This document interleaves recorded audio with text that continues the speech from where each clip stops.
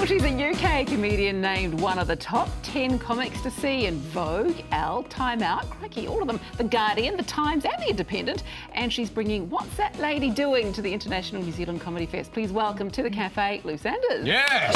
Right. So this is your first time performing in New Zealand, right? Yes, very much so. And what First and last. First and last. No, I love it here, actually. It's lovely. Yeah, well, what made you want to come here in the first place? Well, I got asked, and I sort of do most things for money, so... Right. And they went, we'll pay you, and she went, yes. I was reading a description of you, and they said, did you write this yourself? She's a compelling mixture of a young Steve Martin and a 9-year-old girl having a midlife crisis. No, I didn't, but I like it. But I'm growing up now, so you won't see any of that. Well, I'll tell you what, we can play a little clip for those that, you know, just want to get a taste, if you've never seen Lou before, of what she does. Have a wee look at this clip. Hello. Yes, it's me, Lulu. Hello.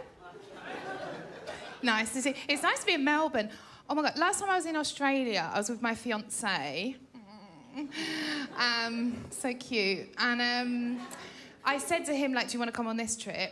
And he said no, because we split up ages ago, so it'd be really weird. Boo-hoo-hoo for him. Oh, that looks good. Now, you're making funny noises after you describe him. Like, are you still single? Yes, very much so. That is probably why. I'm really using this as a massive dating opportunity. Hey, it's not the first time, I must say. Really? We had somebody on recently who did the same thing. Oh, great. Just trying. Adult comedian.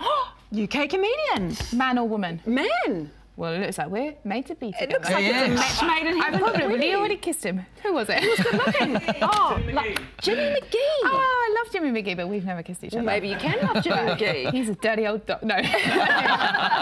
He's my friend. So tell us about your show. What's That Lady Doing? OK, so it's comedy. Oh, good. I've littered a few jokes in there. Oh, excellent. At the beginning. Yes. And then no more. Lull him in. Just a random lady talking. And then I'm just going to talk about veganism for the hour. Oh, that sounds hilarious. Really fun.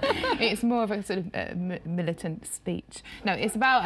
we'll be there in the background with our KFC. Hi! And you'll get escorted out. No, it's about... It's not really about anything. It's about the label of madness a little bit, like when people say, oh, you're mad. That, and it's just a silly, fun show, really.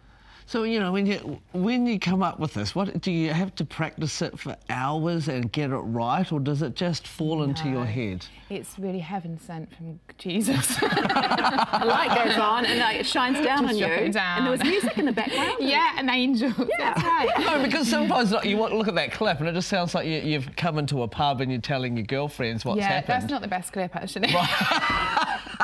That's the beginning where I'm establishing myself. Do get to some actual jokes later. Right. But I don't think we could play the rest of it. No, just filth. Yeah, good. You used to have like a lot of props. That was your thing, wasn't it? But you're downscaling the props a bit. Well, to get here, I went over the baggage allowance and I left half the props at home. So I just want to be like me, the mic, and the truth. But Nice. maybe that's next year. And a chicken. And a live chicken. Now, you've done some great work in the UK. You're also part of the Big Show with some fellow UK comedians. Yeah, some great people in that. Yeah, anyone you'd recommend? All of them on the Big Show. Yeah.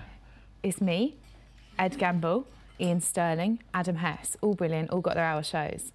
Hang on, why am I plugging their shows? Hang on. We'll come to them all. What else have you got to do? Eh? Yeah, exactly. So true, so true. And you also did a short film last year called Elderflower. What was that about? That was, I can't reveal it. Oh, really? Because it's a real twist. Okay. Oh my goodness. But it was with these 3 older ladies, so 76, not that age matters, but a 76-year-old, 82, and another one, she's a bit younger, who cares? But they were so great. Oh my God, they were so great. And it was giving them like really saucy roles. I've not used the word saucy before. And I dare say I won't do it again. But yeah, so they were playing, so it was really fun. And it was fun to see them in those, and they loved it because they never get offered those kind of roles. Oh, that sounds cool. Hey, we've got to go, but that sounds intriguing. You are intriguing. You are amazing. What's that lady doing? Thank you, Lou. For tickets to see Lou in Auckland. Did you just mock her accent? Oh, did I? Sorry, that was unintentional. I like it. See you in Auckland and Wellington. Head along to the Comedy Festival website for details. Yeah.